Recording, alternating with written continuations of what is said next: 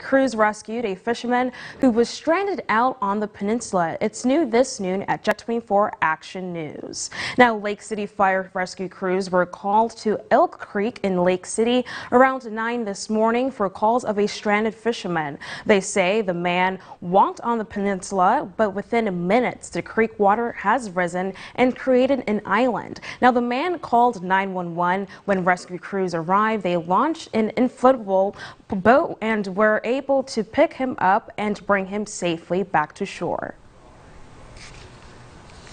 Rainfall between here and McCain impacts the water levels of Elk Creek. So when the water level could be down when you get here, but it's still raining somewhere else, and all that water obviously has to go downstream, and it can rise very, very quickly.